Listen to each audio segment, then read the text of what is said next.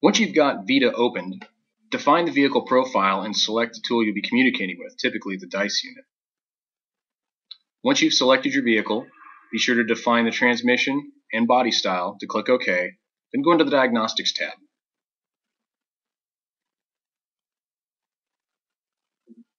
From there, wait for the Diagnostics to establish communication. In this case, it's not connected to a vehicle, so we'll simply click OK. Now we'll go into Vehicle Communication, select the module in question, in this case the engine control module. From here, we'll typically look at engine speed, mass airflow, ignition angle, boost pressure, and the front O2 sensor. Add these items to the list by clicking the Add to List button at the bottom, and you'll see in the right-hand pane the data will be displayed. You'll also have the option to open it up in a graphical logger if you like.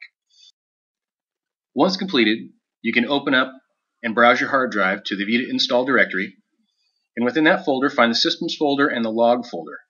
Inside there you'll find all the logs that have been done, and inside the Diagnostics folder you'll find these individual logs that you can then send to us for review.